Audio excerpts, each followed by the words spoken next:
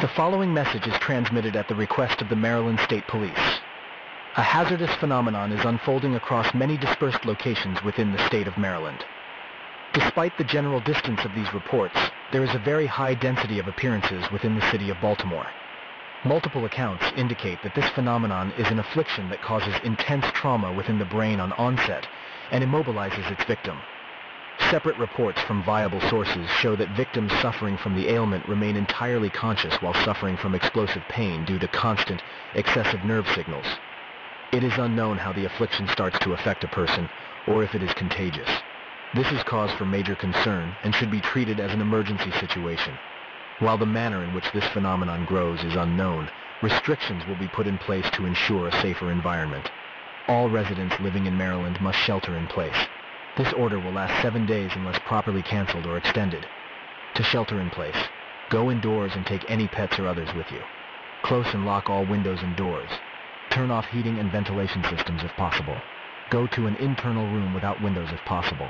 Wait for an all clear. This shelter-in-place period is set to last until 9 p.m. on November 18th. Stay tuned for further information.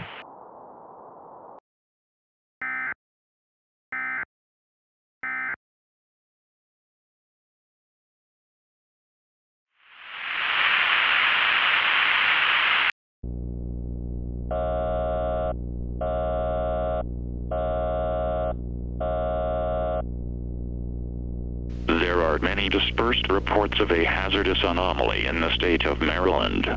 This anomaly causes a disorder with an unknown method of transmission, causing its victim to endure extreme pain while eliminating the ability to move or lose consciousness. These symptoms continue until the victim succumbs to malnutrition. High-density cases of this disorder have been reported in the following counties: Baltimore, Baltimore City, and Hartford. Residents within these counties should use extra caution with any further action they take, along with abiding by the precautions of the previous shelter-in-place enforcement. There is no further information to report. Goodbye and good luck.